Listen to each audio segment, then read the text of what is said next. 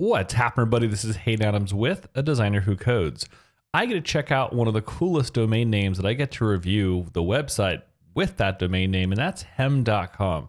I don't know how they got this domain name, but that's freaking awesome of a 3-letter domain name. So checking out hem.com and how I check out all websites for these website critiques is I think about 3 things. 1, how does it look? 2, how does it function? And 3, how can we improve it? Looking at this site, the person who built this did tell me it was based upon a Gatsby and a couple other e-commerce background pieces. So I know it's already going to run fast. If you watch my videos about Gatsby, you know I am a fanatic about the actual tool because it just makes websites load that much faster.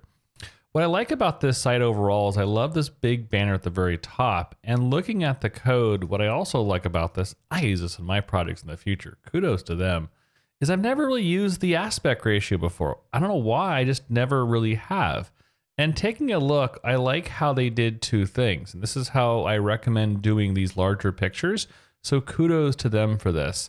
That by default, the aspect ratio, I just use a overall percentage of the height, but this also works really great. I gotta use this on more projects, but the aspect ratio is 16:9. And then when it hits the mobile site, it goes to a 3:4. So essentially we're taking that size and adjusting it to a mobile, which I do recommend doing when it comes to a picture because it will affect the overall size difference from a overall vertical design to a overall horizontal design. So really good job of using this aspect ratio to adjust your picture while still keeping things really centered overall across the design. As I come down the page, trending now, I love the different pictures. We have this e-commerce design. The one thing I was kind of thrown off of, and this is what I see a lot of on website designs, is the type for me, and this is just a personal design habit, is it feels like it's about like 10% too small. And I'm gonna break it because I'm gonna do this like where I make it that much larger. But I feel like, again, if I push to 110%, that type can be still readable, but when I go back to 100, it just feels a tad small on the design. It's not an issue, but I see so many sites like Macy's and IKEA that they have this beautiful design and the type just feels small overall on the page. The pictures will stand out as you roll your mouse over on the desktop and overall make the type just a little bigger. That's what I would just do to kick this one. This is minimal, but again, if we're gonna make the type bigger, I might make these little dots that show, oh, I was hoping to click on the dots. That didn't work out the right way. I think about overall, if I can click on these dots, which I then can go into this actual item, actually be clickable. So just to kind of figure out if those dots are clickable or not clickable. And again, it is a beta version, so that could be working on the later version. I'm not really quite sure. But as we get into these individual pages, the flow of content is fantastic. This is where I do like how big the font is. I'm making sure it's not anywhere we've increased or decreased inappropriately. But I like how this is high. We have the H1 looking great. Then we have the H2 right down below. And then we have different description factors with P tags. Excellent job of the usage of the hierarchical structure of the H's and P's. The one area I also really loved in this design, if I go back to the home page and come down, where was it? This one. This is a textbook, beautiful setup on how to set your structures up. So if we look at this, what I really like about this is the H3 right there, P, and then down below, we've got the information. And this is a perfect use of the ULLI. Normally, I can almost never find a rational reason to get to the H4, but you nailed this. I really like how you have discover of the H3, the paragraph, and then the H4. And then after the H4 comes the list. And this looks wonderful with the SVG pictures sitting in here. Just textbook, beautiful structure setup. And it just flows so eloquently where it drops down below after the picture, so you have the grid structure moving left to right, up and down.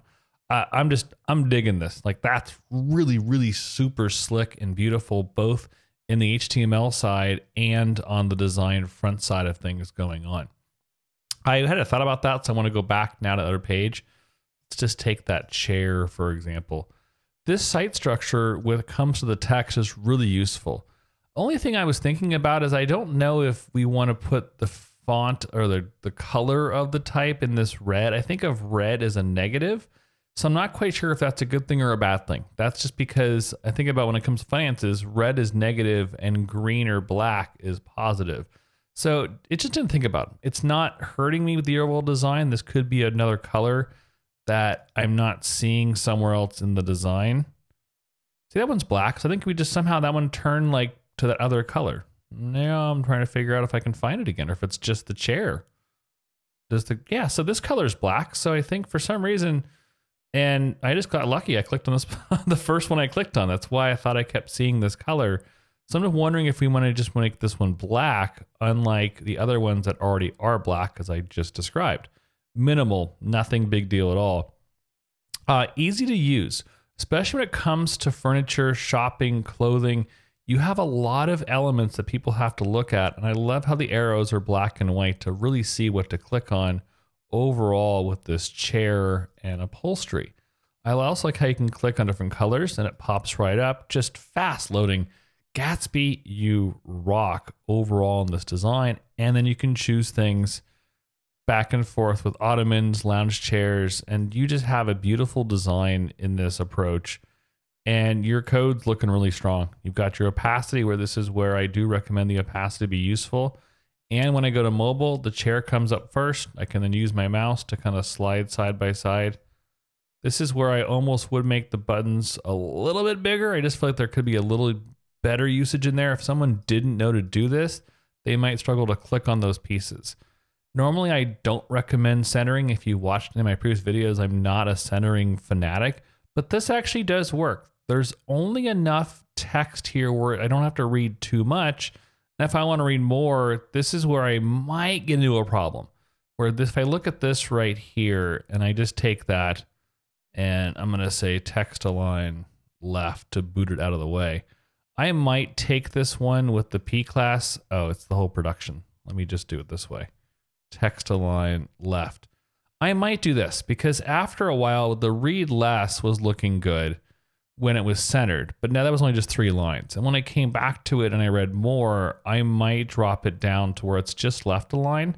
So the hi or hey, I'm not quite sure to pronounce that. So I'm sorry if this is the person who did this and I'm mispronouncing this furniture, but I would keep this centered and this centered. I would just maybe have this one be left aligned, as there's a lot more stuff to read down below. 249 centering area, select upholstery, configurations, just, I want to use the site.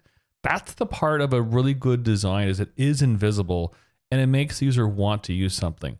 I also appreciate the colors where I can know where to click. That's a big thing, especially in the minimal color sheets, where I can find the buy sample to click, and I have these be clickable, and I can know they're clickable because the same color as the link is in there. If we go back to the home page, let me go back there for 1 second. There we go. What I like also about this one is that even though there's not that blue link, when I roll my mouse over it, 1, I can click anywhere, and 2, it shows me underlines, because by default, I might not know I can click until I can see I can click in this arena. Also, what's really good about this is that you've kept the spacing. Again, I'm not super sold on the centering up here. I'll let it go only because it's not that wide of text.